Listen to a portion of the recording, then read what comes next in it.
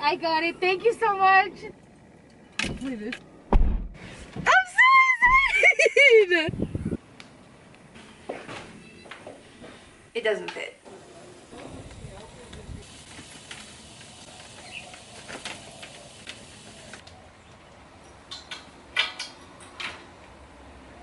So you might remember a couple weeks ago when we got the hammock chairs, we first tried to set up this little hanging chair under this trellis. And since we already got this holder I got also on Facebook secondhand, but it didn't come with a chair. And so when we hung those up, I said, well, we already have this hanger, so I'll keep looking for my dream hanging rattan egg chair. I said I didn't care how long it would take, that I would check Facebook, Craigslist every day for months until I found one. And guess what? It only took a couple weeks of checking every single day until I found this bad boy on Marketplace. So today's Thursday. I don't know if you've noticed, but Madison and I mostly vlog on the weekends because obviously during the week we are working and that's no fun to be vlogging. So we vlog on the weekends. Today's Thursday, so I just wanted to show you that this is happening, and something else very exciting actually happened in the backyard today as well, which I'll show you. The other exciting update, aside from the chair, which we are very excited about here, is also this is a really big deal. So if you follow me on Instagram, you would have seen me make a story before the freeze where I basically used my iPad and I mapped out what I wanted the backyard to look like, what I planned to plant, so that I could visualize in my head what companion plants would go next to what and whatnot. And when I did that, I labeled this little area right in front of me. If you've been watching the vlogs, you know what it looked like. I labeled this little area a dead zone because before the freeze, there was all kinds of stuff in here from the previous owners. There were so many rocks, we could not plant directly into it. And then there were rose bushes, which you guys probably know by now, I'm not the biggest fan of roses, could definitely live without them. But there was something called like a phoenix or Arizona bird of paradise, which really attracted hummingbirds and bees. And then there was a sage. There were a few different things that they had scattered throughout here, none of which we planted, but I really liked that those couple of plants attracted different pollinators like both butterflies, bees, and hummingbirds. Well, then the freeze happened and they all died. The roses still lived, but as I said, I can do without roses. But the sage, it was nice and big. It was a hot lip sage. It died. There was also like I said, that bird of paradise. It died. And so I just decided, or Madison and I decided, that we would turn this dead zone into a live zone. So basically we hired our neighbor's brother to come back here and pull up all the dead plants and the dead roots and all these rocks that were within the soil. He dug them all out and lined them basically around there, and there's still some throughout the dirt. So we still might need to put garden beds there, but this opens up a whole new world of possibilities. So we'll see what we get into this weekend and what we decide to transform it into. What up, what up, what up, Maddlebees? How's it going, guys? Yesterday, we got a lot of dirt. Okay, guys, I just ran outside because I ordered soil to be delivered. He is just about to dump the soil into the front yard. I'm so scared. This is gonna be so much soil. I'm so nervous. Oh, there it comes. It's coming, it's coming. There it is. It doesn't look like too much. I think it's good. And we also rented a wheelbarrow. So now that we have that stuff, we're gonna get our project started this morning. You have any comments, questions, or concerns? I just woke up. I need an acai bowl. We used an imperfect box to put over that bed, if you guys remember, because they don't use that much tape in their boxes. Every other box is like so much tape you have to take the time to rip off, but these just have a couple, so they're the easiest ones to use. And then I'm gonna throw some of that in there too. It's like some packaging, an egg carton. Trying to fill the bottom a little bit because you actually only need like 8-ish inches of good soil. Most like, is it called annuals? Basically plants that they fruit and then they die and then you rip them up. Their roots don't go very deep, so you don't need a lot of soil. So you fill up the bottom couple inches a little bit. Got it?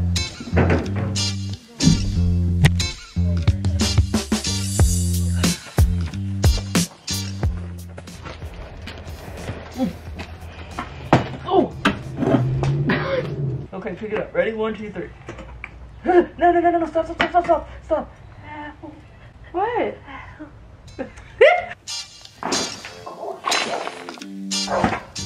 Not bad, eh? Not bad. Oh, the camera.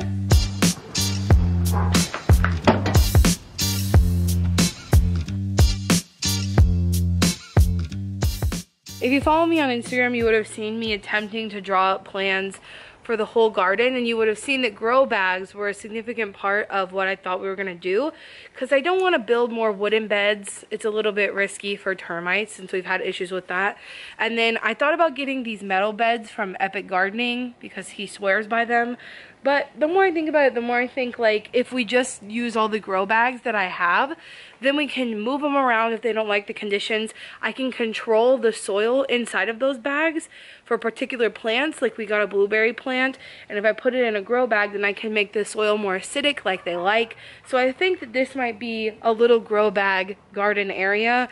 We're just trying to solidify what we think so that we can start putting the soil in them, because we only have this wheelbarrow until 6 o'clock tonight. So we really need to get busy moving all the soil while we have it. We took a break for lunch, got free birds, but I don't think actually, after looking at the yard for a little while with the bags in it, that I want to just do bags. I feel like it's a little too, Madison's being obnoxious. I don't know what's going on here. I don't think I want to leave them like that. I just don't really like the look of it. So we'll figure out another bed situation. We will use some of the grow bags around the yard. I just don't want to fill the whole area up over there with them. So time to keep moving the dirt so we can move it all before we have to return the wheelbarrow.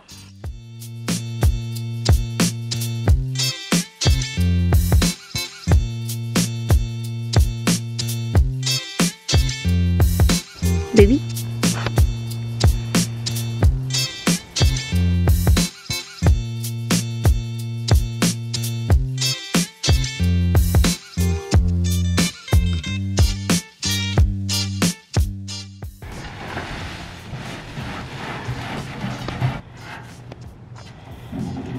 Babe, what's the problem? Oh, I'm tired. Someone is upset and yelling at us from all the way over there. I opened basically every window in the house, y'all. So he followed us from the windows in the front yard to the side to here, and now he's over there. Alright, what were you wanting to tell them? We're all done. We could take y'all up front because we have to take this anyway, I guess, but there was a huge little dirt mound. Our neighbors were giving us huge little dirt mound. Oh god. There was it was big, but it was little. They know. Our neighbors were giving us crap about it, like joking around, right? They're like, man, you're gonna take the Civic off of that little mini ramp. They're like, I'm king of the hill. They were saying stuff like that, so that was pretty funny, but it's done. We got it all in the grow bags. All the grow bags are full. That's good success. Then we filled that bed that needed to be filled. Oh yeah. And what else? Had a little leftover dirt, so we packed some soil in front of the front of the house. Yeah. We're also, like I said, thinking we might duplicate that over here, but that will have to be done at a different time. The plan now for those beds would be more long-term food, like fruits and stuff. So we're not in a super hurry about that.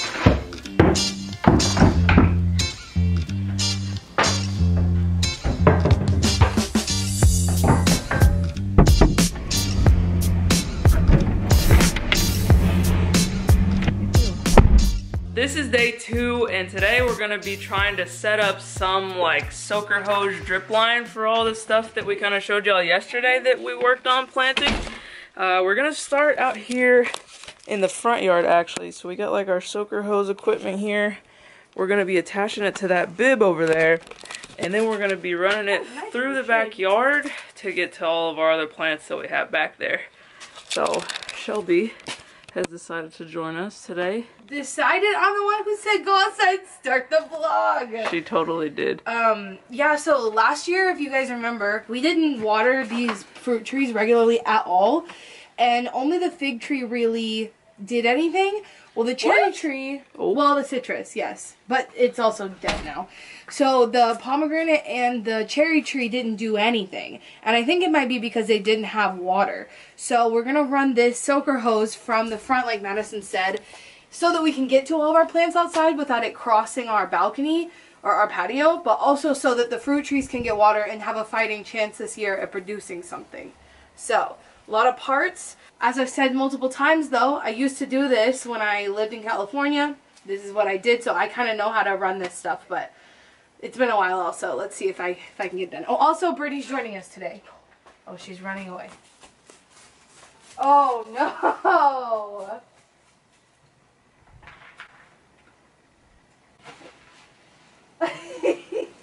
It's been rather windy these last few days, so there you go.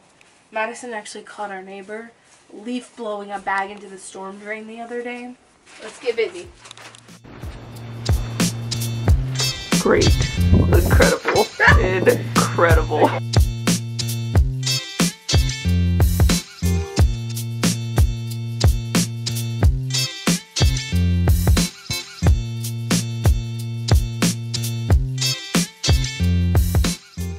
We're running this hose from this bed into this bed. Brittany's decided to not drill through the wood. She is drilling through the dirt. Should I drill through the wood? Oh no, the dirt's a better idea, but I'm just saying. Y'all know we're just out here trying to get this drip line laid, and all of a sudden, me and Brittany hear a very, how did it sound, Brittany?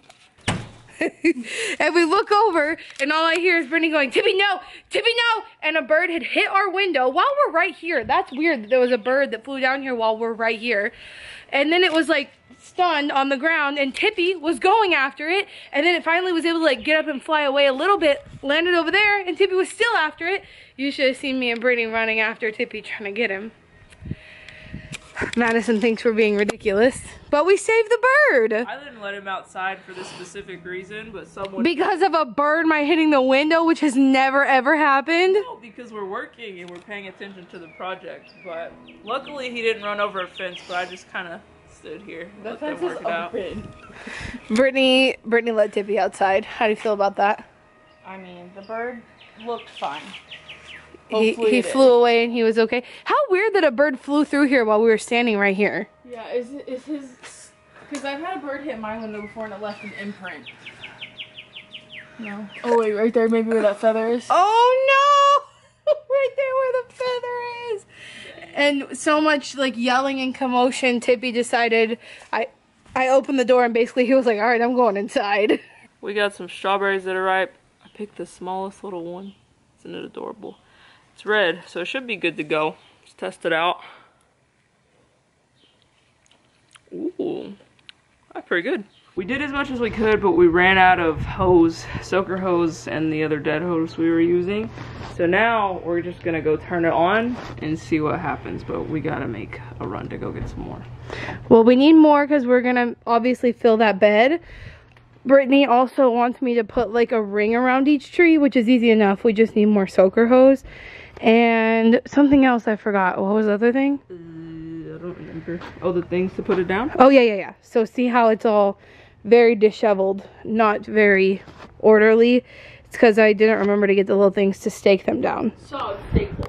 Brittany looked them up, said they're called sod staples. But Madison's going to turn it on. We're going to see how it goes. Oh, there it goes. Oh, see the soaking? That looks like a hot summer's day. Let's go. Well, it takes a second. Soaking through here. Soaking. Still soaking. Still soaking. What do you mean you don't see any? It's going to take a while to get over there, I guess. But it's definitely going through here. Kind of... Oh, that's not the soaker hose. That's why. Uh-oh. What happened? It hasn't made it all the way through here yet, I guess. Can you see the water? Focus. There we go. I don't see it. It hasn't made it over there yet. Pretty staring at one piece of the hose. Not all the way yet. We'll get there, I think. What we currently got going on is our drip line. It's dripping pretty well in this bed. And then it's dripping well like along the wall here and from the spigot. But when we get to this end over here where it's all muddy, one, it's been leaking, as you can see. And then two, it's not getting to this other bed.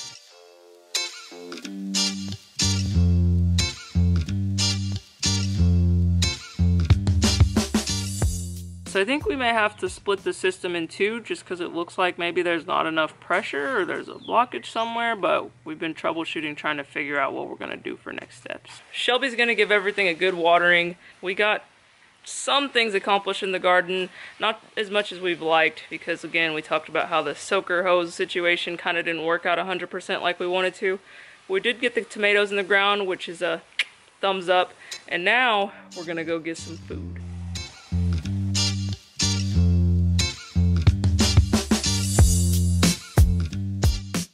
So I kind of made it oopy, and apparently you can't, the plan was to go get the food and then go to...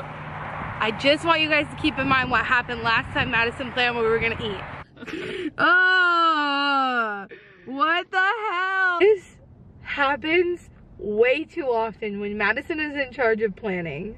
The same thing just happened.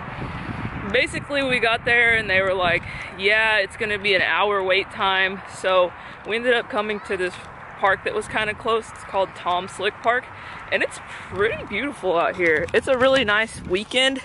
So kids are like over there bouncing. Oh, you should get the B-roll of this because they just look like ants. But yeah, so we're out here just walking around kind of checking it out until our food is ready in another hour. So just making the most of a nice day. Okay, this is it. See some algae from eutrophication. There's supposed to be a bigger body of water though. Yeah. That's what we're going to? Yes. It's all on the map.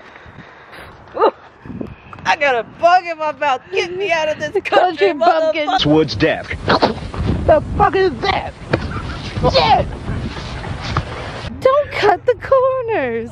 Already fucked up. Okay. You gonna add to it? Our climate's already fucked up. We just say fuck it? Whoa. It's a little low. Looks like we can get a better viewpoint over there. How come there's no swimming? Strong currents from where? Should we keep going? Which way? You said this way.